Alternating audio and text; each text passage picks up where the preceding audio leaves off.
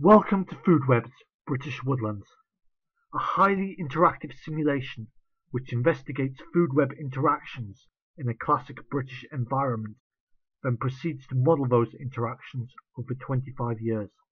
After clicking through the title screen, we are presented with a new FoodWeb dialog. We'll select a few organisms to start our web: fox, rabbit, and of course plants. Click OK. To start constructing your chain of web, first select a prey organism by clicking on it. Since energy in the form of food always goes from prey to predator, so must our links. Next, select the predator. We now have a complete food chain. Let's add some more organisms using the organism panel. Create a food web by linking in these new organisms. The goal is to produce a food web or chain in which all organisms survive for 25 years under normal environmental conditions.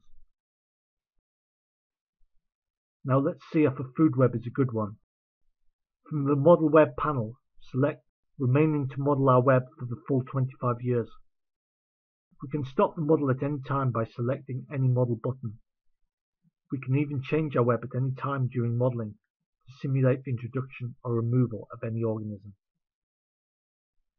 Return to model and continue modeling. Some of the other panels, which are described in detail in the next video, include Environment panel, where climate, farming, logging, gamekeeper and hunting and migration can be controlled.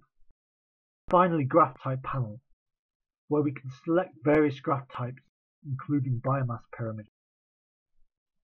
Visit our website for more information and to trial this and other programs. newbite.com